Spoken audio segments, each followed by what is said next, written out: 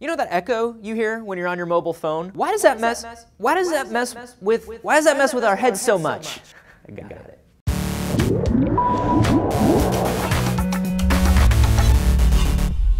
Anthony here for DNews, and one of the most annoying things in the world to me is when I'm on my phone or I'm on Skype and I can hear that echo of my own voice. It just gets hard for me to talk and it throws me off, which makes sense to a certain extent, but it's weird how it feels sort of oddly paralyzing, like I can't even think when it's happening. There's actually a lot of study on this sort of thing, which is called delayed auditory feedback, in a rare display of science naming something plainly. Here's the deal. Our brains are constantly monitoring everything we're doing. So they're listening for speech errors, right? They want to make sure that sound is coming out the way we expect it to. And as you're speaking, that echo comes back, and your brain is hearing your voice saying words that you're not supposed to be saying. So it stops, and it tries to correct. And then you start up again and it hears more wrong words. If you were inside an MRI when this was happening, you would see high activity in your superior temporal cortex, which is the part of the brain that controls audio perception, and also your right prefrontal cortex,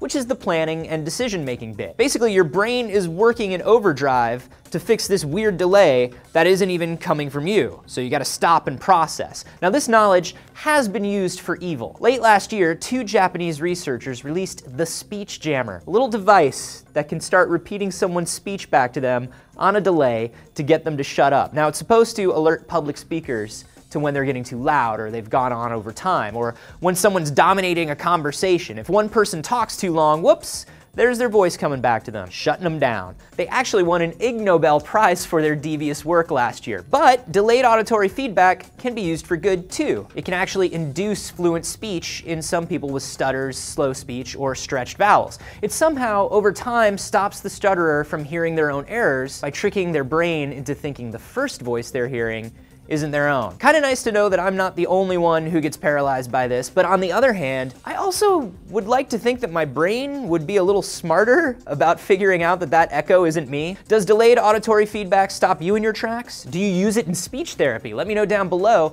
and subscribe for more DNews.